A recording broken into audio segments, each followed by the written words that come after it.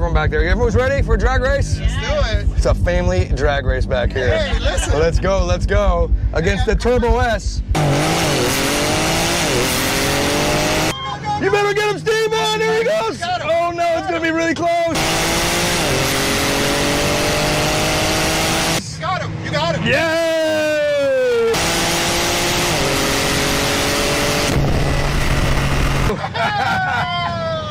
Right now, there's 3 car companies here in North America that I think are going to make it. One, obviously, is Tesla. 2, Ford Motor Company. I've already talked about that. And this is the 3rd one.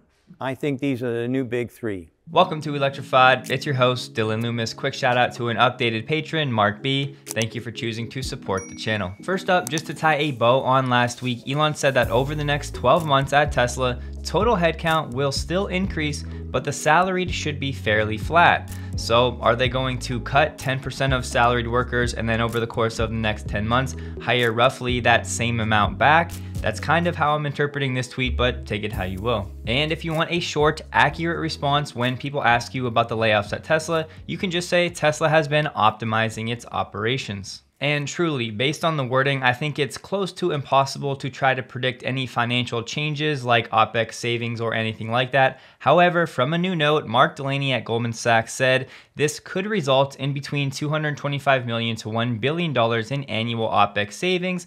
But he continues, Elon's comments on Twitter of salaried headcount being fairly flat suggest the company's plans to limit cost growth and not reduce OPEX overall, just reducing future growth of operating expenses. Moving on, a study was done of DC fast chargers in California, and the results are fairly alarming, concluding that 23% of the stations and chargers analyzed were not in working order. This study was done by Cal Berkeley, and I will include this link below to the original paper. They looked at 657 connectors at 181 public stations in the San Francisco Bay Area and found 23% of them were non-functioning. This study was conducted earlier this year between February and March, and listen to this, almost 5% of the chargers were considered to have a station design failure because the charging cable couldn't reach the vehicle's charging port. And some of the common issues, failures with the station's payment system, failure to begin charging, error messages displayed on the screen, and blank or unresponsive screens. And how does Tesla's supercharging network stack up? Well, personally, I'd love to see more studies about this, but just one Plug-in America study showed that around 3% of Tesla users found broken chargers to be a serious concern. And one of the authors of the study said poor DC fast charger reliability will either lead to people to not buy an EV or opt for a Tesla. Automotive News shared this interactive map going over dealer franchise legislation that is currently under consideration for this year. So if you want to hover over your state to see what's going on, I'll include this link below. I just wanted to highlight that more and more dealerships are taking note of what these automakers are trying to do, and the dealerships are confused.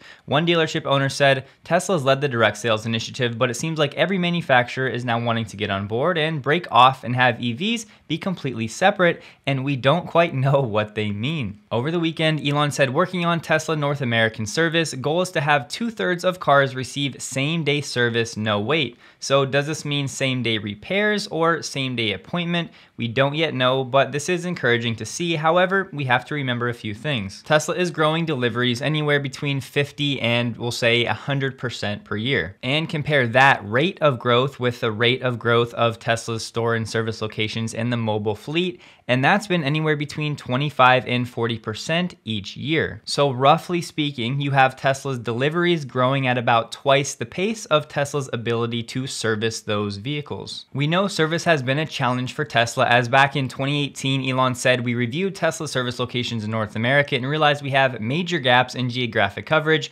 Sorry for this foolish oversight. Tesla will aim to cover all regions of North America within 3 to 6 months. And it's critical to remember when talking about Tesla service, it will always be very region specific. These blanket statements are not going to apply to every different region. And back in 2015, Tesla brought on Kenny Honkamer from F1 and Red Bull to help revolutionize servicing mainstream cars. And back in 2017, Elon said our policy for service loaners is that the service loaner fleet will be the very best version of a Tesla that is available. Now, I know many people out there are laughing because today they can't even get a loaner in general, let alone being the highest line of a Tesla version. However, the point here is just to highlight that Tesla service is going to be a challenge as Tesla is literally learning as it goes. And there was no timeline given for this goal, so Elon, well done here, maybe he's learning, but this would be awesome if achieved at some point. Here we have Tesla and Liontown executing their binding offtake agreement. Now this is not in addition to, but just confirming what we talked about a few months back in February when Liontown and Tesla entered into a binding supply agreement. Tesla to purchase 100,000 dry metric tons of lithium spodumene concentrate in the first year, increasing to 150,000 per year in subsequent years. This set to come from the Kathleen Valley Lithium project in Western Australia. And it says supply is expected to commence in 2024. So what does this actually mean for Tesla? Well, 150,000 dry metric tons, here's what you need. For a 75 kilowatt hour battery, you need around 65 kilograms of lithium carbonate or lithium hydroxide, the final product after actually refining this lithium spodumene. So you typically get 1 kilogram of lithium carbonate from 8 kilograms of lithium spodumene. Or another way, every 8 kilograms of the original lithium spodumene will result after refining in 1 kilogram of the final product that goes into the packs. So doing the math, for a 75 kilowatt hour pack, you need that 65 kilograms of lithium carbonate, the final version. Multiply that by 8 kilograms of the lithium spodumene that you would need, would be around 520 kilograms of lithium spodumene needed per pack. And one last step, 150,000 dry metric tons, what this deal is for, is equivalent to 150 million kilograms because 1 metric ton equals 1,000 kilograms. So finally, this deal, 150 million kilograms of spodumene divided by 520 kilograms per pack, would be enough for about 288,461 battery packs using these assumptions per year, starting in those subsequent years. Chuck Cook, an FSD beta tester that I really enjoy, gave some praise to 10.12.2, and in response, Elon said 10.13 will solve your left turns most of the time. And just FYI, Chuck is back uploading videos. Speaking of FSD, this latest software release now expanding to 100,000 cars. 10.13 will smooth out intersection control, especially long lefts, and starts to handle roads with no map data at all. Last point is a big deal. Within a few months, FSD should be able to drive to a GPS point with 0 map data. And in response to getting more precise drop-off locations, Elon says yes, car will navigate to a pin location even if in a complex surface parking lot or hotel entrance. When in covered or underground parking lots, car will have to navigate using only inertial measurement, wheel movement, and vision, as GPS signal is no longer available. And FSD in the EU, Elon says we're close to the point where offering something for EU regulators to review makes sense. So here we have it, woo-wah with an inadvertent find of this new undercover Tesla factory. So what's actually going on here? According to woo-wah, this warehouse is just over 1 mile away from the Shanghai factory, and the supplier parts are stored here and then distributed according to the needs of the production line. And throughout this Shanghai lockout, Tesla has increased its inventory to prepare for future emergency needs. On the building, you can see SAS interior modules. So looking it up, they serve a range of high-profile automotive customers, including Tesla. And they say, take Tesla for instance, we're learning how to build with them because they have a completely different approach to the traditional way of doing things, and it's important we adapt our services to suit each client's different needs. And from its LinkedIn page, SAS specializes in the assembly, logistics, and development of modules for motor vehicles and trucks. SAS has also become a competent partner for further innovative interior and front-end modules like center consoles over the last 10 years. And the White House taking executive action to spur domestic clean energy manufacturing. You love to see this. It says we're on track to triple domestic solar manufacturing capacity by 2024. The current base capacity is 7.5 gigawatts, set to increase by an additional 15 gigawatts, meaning a total of 22.5 gigawatts by the end of Biden's first term. Enough to enable more than 3.3 million homes to switch to clean solar energy each year. And they've authorized the Defense Production Act to accelerate domestic production of clean energy tech, including solar panel parts, and they've created a 24-month bridge as domestic manufacturing rapidly scales up to ensure the reliable supply of components.